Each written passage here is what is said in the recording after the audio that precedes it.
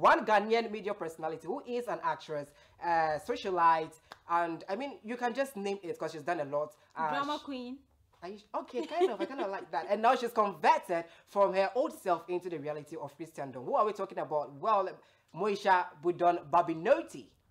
For some time, like 2 years ago, she was in a situation where she was known to be like the kind of person that really flaunts a lot of things on social media, says a lot of things, lives a luxurious life and all of that. But when the Holy Spirit finally got her, now she says she's found God. And after that, people are attributing her lifestyle and her mental health to the bipolar kind of system, like, you know, Abina Koko. People are saying she's undergoing a lot of things, and she'll come on social media flaunting some Bible verses, saying things, and then in some few minutes time, you see her doing something very contradictory. Currently, buzzing on social media, she made a post on Snapchat, and according to her, hey, Jesus is boring. No, the God that called her, God is now boring. He's boring. I don't understand. The God that called and saved her. Now God is boring. What does she mean by that? I mean, so she's saying that I'm in the mood to flirt. Who is awake? Jesus is so boring to talk to. Always prayers and prayers. So how else do you want to talk to God? So it continues by saying, love is supposed to be shown to even the sick and not mockery. I can't believe Ghanaians are so negative that they laugh at people's health. And yes, Jesus is my lover.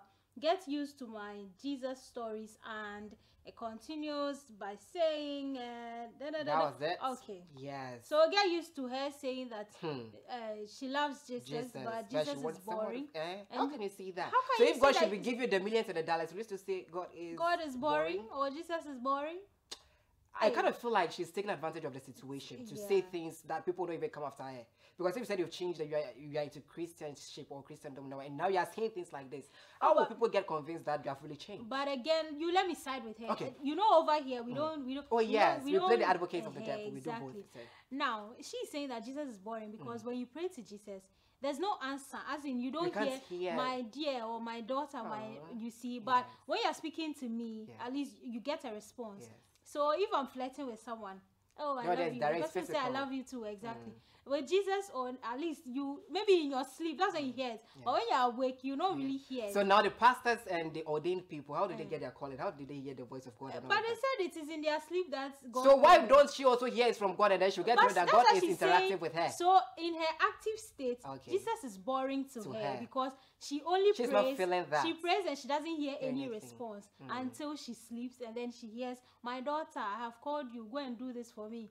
Go and jump up. Go and fetch water for me. Go and jump the wall and jump in the lagoon. I feel if God gives us some money, like some millions and dollars, she will actually hear. So we're looking forward to that. But all the same, Moesha, please don't lose hope. Okay. Yes, God did for you. Jesus is not boring at all. Maybe if you need someone to talk to, I'm sure you have friends around. Me, I'm here. My director is here. We love you. My daughter, love you. Where? Come, we go ginger the swagger. Yes. Oh my goodness, Shaban. Yeah, girl. Where did you go over the weekend? I mean, I was at Coachella, so the energy is there. Hey, God have mercy.